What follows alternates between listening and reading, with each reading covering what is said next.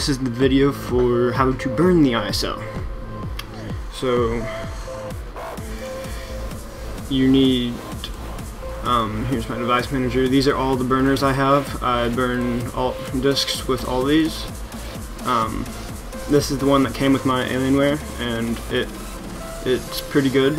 This is my IHAS burner. I burn this for XDG3 games, which are newer games that come out for the Xbox, and this is my external USB burner that I've burned a bunch of ISOs with.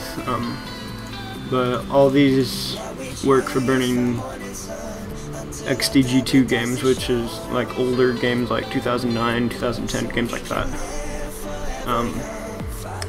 But yeah, if you're getting an IO error, it's probably because your burner blows, or you have a crappy computer, either one. So try using a friend's computer maybe, use a different burner, get a USB burner, USB external burner is what I did. So let's get started. Open Imgburn. Let me put, you need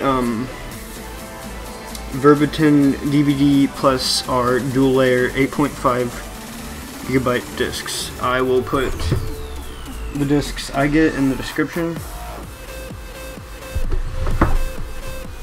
so that'd be easier for you. Okay, now it's readying up. Okay, now it's ready. I'm going to choose up,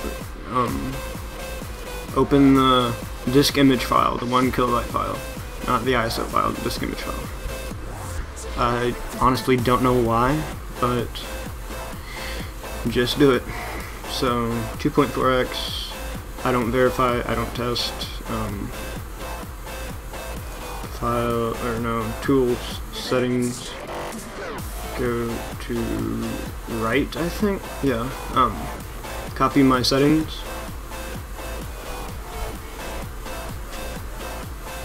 I think these settings are, I'm not sure if your setting, just copy my settings again, I guess. I'm not sure if this will be different for you. I don't think I messed with any of the other stuff. And so yeah, click burn. I eject my tray whenever I'm done, and that is about it. I have a flashed Xbox, so I won't have to hot swap or anything, but you'll probably have to hot swap if you don't have a flashed Xbox. So yeah, if this helped you at all, leave a like and subscribe. It really helped me out. So see you guys later.